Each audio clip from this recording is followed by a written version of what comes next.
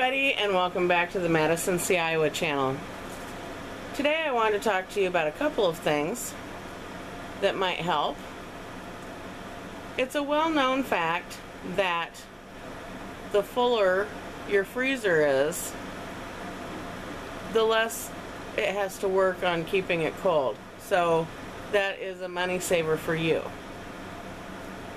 When your freezer starts getting low, I like to put in pop bottles that are mostly filled with water.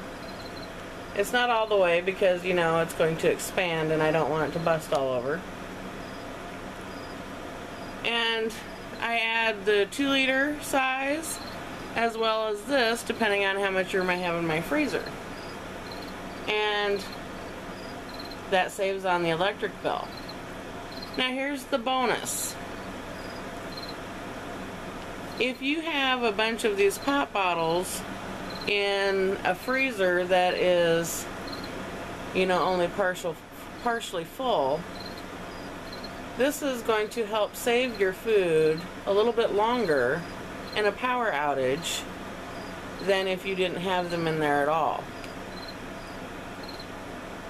So I use these both in my chest freezer and the freezer above my refrigerator.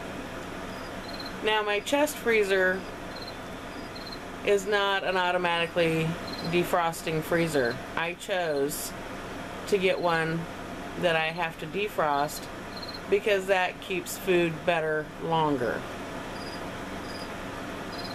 And I really don't have a problem with it frosting up because I usually keep it extremely full, either with food or with these water bottles.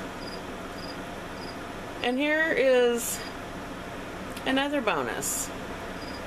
If you have these in your freezer when your freezer is low, you have another source of available water to drink in the event of an emergency.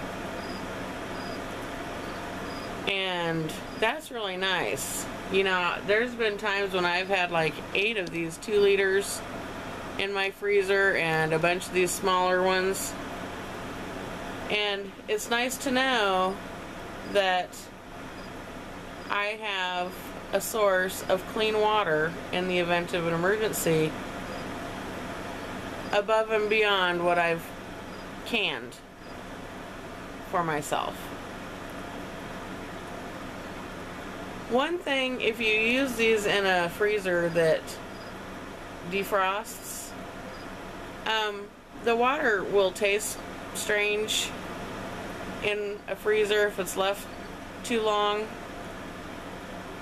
So what I do for the freezer above my refrigerator is when I start putting stuff in there and it fills up and I take these out, I just let them thaw, water my garden with it, and then I let them sit upside down to dry until I need them again and fill them up with fresh water. That way I don't ever have to worry about it. These that I use in my deep freeze, I change out when I think about it. Again, you know, I water my garden with it, or my herb garden, because it's right by the door.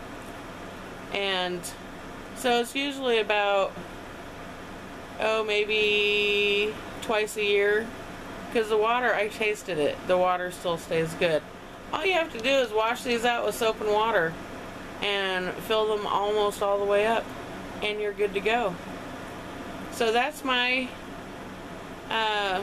tip that I thought I would share with you. These little babies kill 3 birds with 1 stone. It saves on your electric bill.